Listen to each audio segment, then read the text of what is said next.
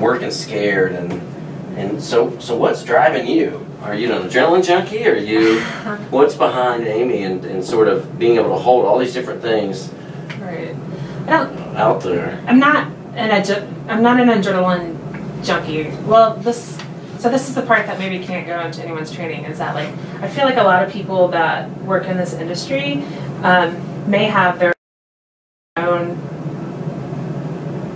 well, I don't say maybe their own personal issues, but there's something about being involved in this drama, you know, something about being involved in a conflictual situation and being able to problem solve that they yearn for.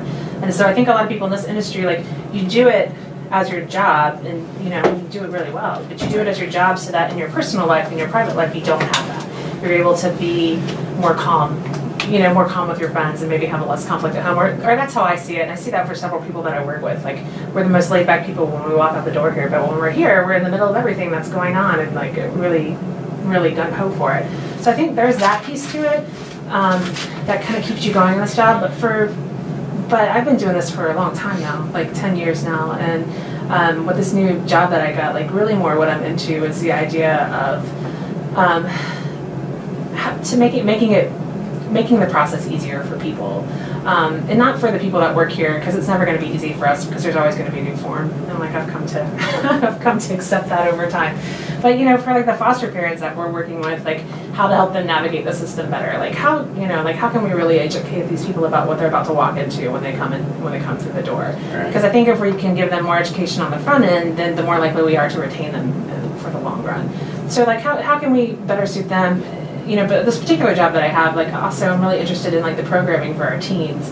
That's what I've been working with for probably the last 2 years, is mostly really high-end teens that are as a foster care worker. Foster care worker, yeah. Those kids that pop from place to place and are high needs, and you know, always suspended, always, you know, always something. And like the best moments I've had with these kids are when we're able to finally go get their driver's license so they can get a job, and like going through that process, helping them, like, you know, helping them, okay, you got this job, now what do we need, and helping them get like the correct shoes and their work uniforms, and preparing for that, and you know, like the other side of that, like helping them with their interview skills and stuff. Like, that's what I really like, and I think that's what these kids need, because it's like if I have to get one more case of a mom, or I get her 2-year-old on my caseload because she just got out of foster care and now she's a hot mess, it's like we don't need any more of those cases. Like, what is the word for that? Is that recidivism? Recidivism, yeah. Recidivism. Like, you know, that's such a great need. And they're still kids themselves. There are still kids. Babies Yeah. having babies. Yeah. So I just think there's so much work that can be done there with those older kids, you know, that they don't have to repeat the same cycles of mistakes that their parents made.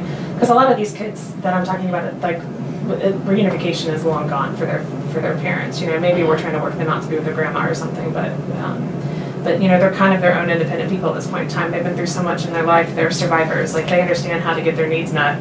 You know, whether it's legal or illegal, they're going to make it happen. So, you know, how can we hone them to be productive citizens? And I've been really fortunate. There's this one young lady that I work with who goes to Western Carolina. And I sat and had lunch with her the other day, and I was just like, you know, tell me your turning point. I know her. She's impressive. MD. Yeah. She's amazing. And I was like, tell me what your turning point was. I got to ride in the car with her for like an hour. Did you? And just same sort of thing, just like, and I was just overcome with. And she, you know, and her answer to me was that she's like, well, I sat in a meeting and everybody I was with told me that I was going to be just like my mom when I turned 18. And she said, screw that, I won't be like my mom. I'm sure she used more choice words than that because, because of who she is. But, you know, and she was like, screw that, I'm not going to do it. And so, you know, here she is, you know, she's about to be a young mom, but she's also about to be, you know, finish up her junior year in college. Like, she's amazing.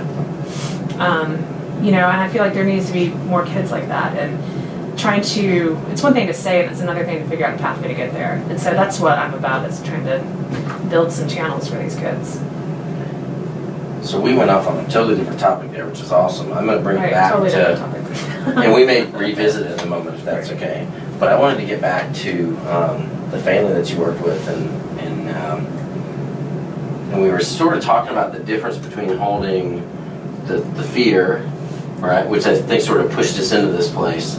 But what difference do you think your ability to slow down and take the time. To me, it sounds like you just decided, I'm going to take whatever time it needs to make this work, as opposed to, we talked about the rush and we get stuck in the whirlwind and everything's go, go, go and we've got limited time. But what about made you decide, you know what, screw it, I'm going to slow down, I'm going to do Sunday dinner, I'm going to ride in a car for 8 or 10 hours and just really give it this effort. What about you decided to do that, and what difference has that made? Well, I think well, for this family, I mean, I want